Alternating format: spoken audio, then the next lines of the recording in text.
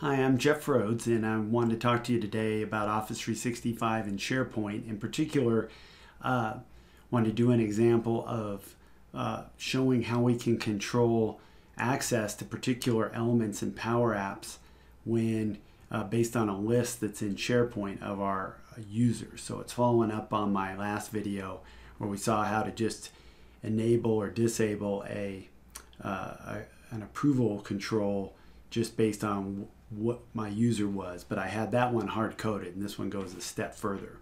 So first, don't forget to subscribe. So if you want to get more of these videos, we appreciate you doing that. And I've got a book coming out, or it may already be out, depending on when you're viewing this, called Creating Business Applications with Office 365, Techniques in SharePoint, PowerApps. Oh, there it was.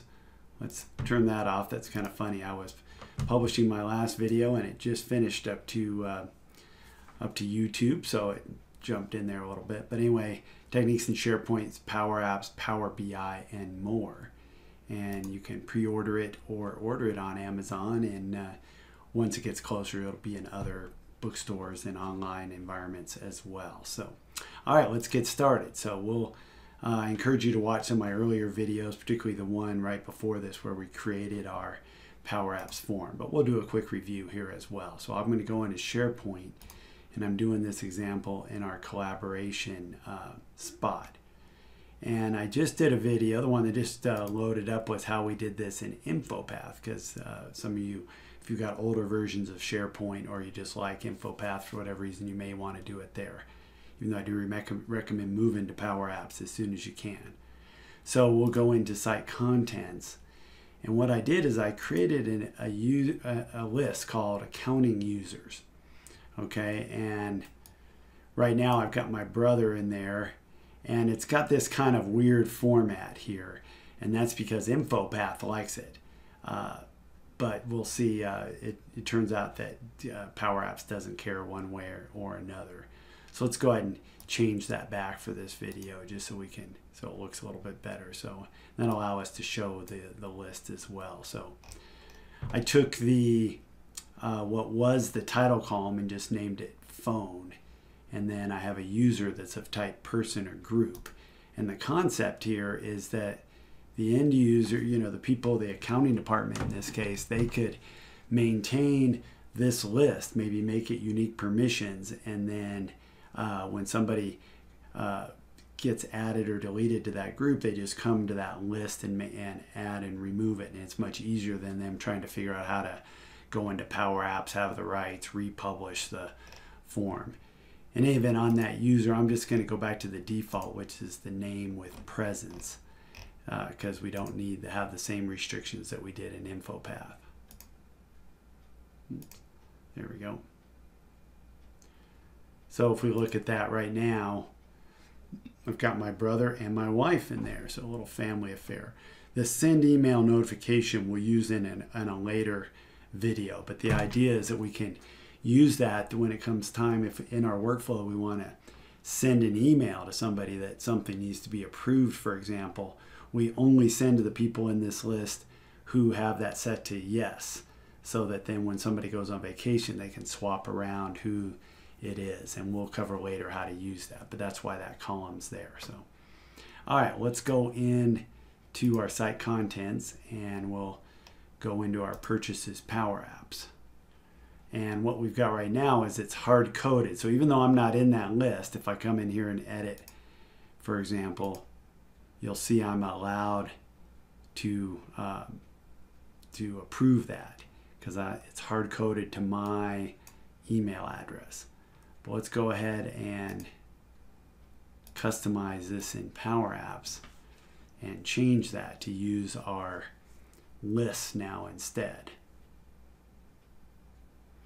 Again, we covered some of this in a previous video, but I'll show you how we did it the last time. It's pretty quick.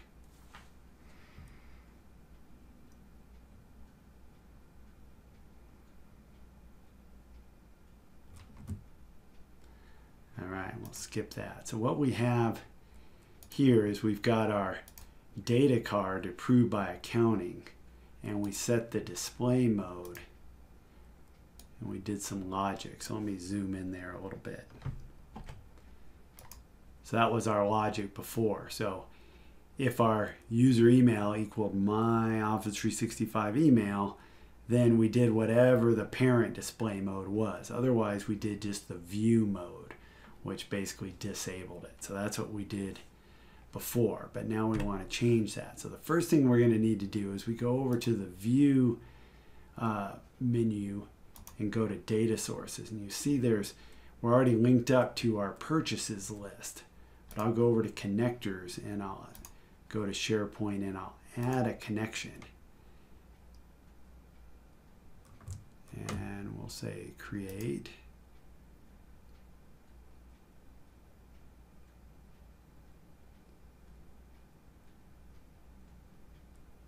And it'll give me my recent site. So I want to just select that site I'm in, and I can just click on accounting users. So that allows me to get access to it, and you see it shows up over here. So far so good. And then what I do, I come back over to this data card,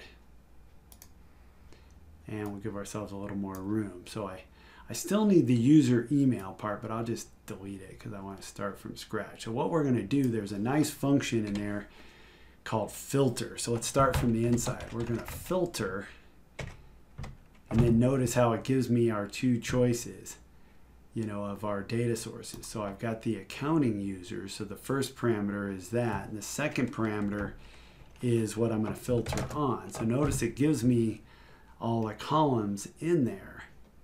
Okay, and the one that I want is user. So rather than trying to compare the complex types, we probably could do that, but I like to just go ahead and just click and let's just compare the email. So we'll say where the user email equals, and then I have the user function, which is that, or method, and that's the current user who's logged in to Office 365, and it's got an email property as well. So right there will give us a data set, and now what we want to know is how big is it.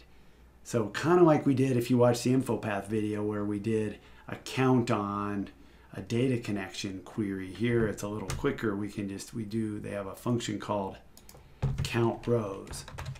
So if we say count rows, filter, so we put that like that, and then that's greater than 0. Oh, and you can see it doesn't know the thing because I forgot the S there. Let's try that. Now notice this is real important for other things. Delegation warning. The filter part of this formula might not work correctly on large data sets. So in the book, the Office 365 book I talked to you about before, I have a whole example where we built a help ticketing system for our group at the Air Force Academy. And that one had a lot of tickets. And basically what that warning means is that if the default limit is 500 rows. So if this filter could, this could return more than 500 rows, then it'll only get the first 500. And you can change that, but it makes things slower. And so in our case, what that means is if our list of accounting users is going to be more than 500 at some point, then we'd have to do a different way. And there's the real problem is this user function here. So we could do something different. We basically could store that in a variable and then use it, so we could get around it. But here we're not anticipating more than 500 users, so we're fine in that list. All right, so we're good to go, and you can bring that in, and that's what this little thing's also is talking about, the little exclamation point. So let's go ahead and save it. Now remember, I'm not in the list, and so we should expect this to go, not work. But one thing we'll watch is typically what happens here is that it doesn't, you have to refresh it a couple times. So let's try it. We'll do it once without refreshing, and I'm just going to edit this list. And of course it made me a liar, it worked right away. But notice that this said on. Remember we set the display mode to view, and so we can see that it's on, but we can't edit it. So that's exactly what we want to have happen. Let's go back to our accounting users and let's swap out my brother here And I'll put myself back in. Notice I can put multiple people in there, which we don't really need to since we have a separate row for each, because it gets a little ugly if you know, we're trying to say the yes, no for the whether to send an email or not. So I'll put my name in there and we'll save. And we'll go back over here and we'll edit. Notice it didn't do it that time. Let's refresh or reload. Try it again. Ah, there we go. So now I can approve it or not. So we've been able to set it so that it's reading that list, and now all the user has to do is come back over and we can put unique permissions on this and say, okay, accounting group, you just maintain this list, and you can change this sending email notifications, which we'll get to later, of who we want to get emails to. And that's much easier for them than going in and editing the coding inside a form. So that's it. Hope you enjoyed it. Don't forget to subscribe, and you can pick up the book if that's of interest to you. Talk to you soon. Thanks.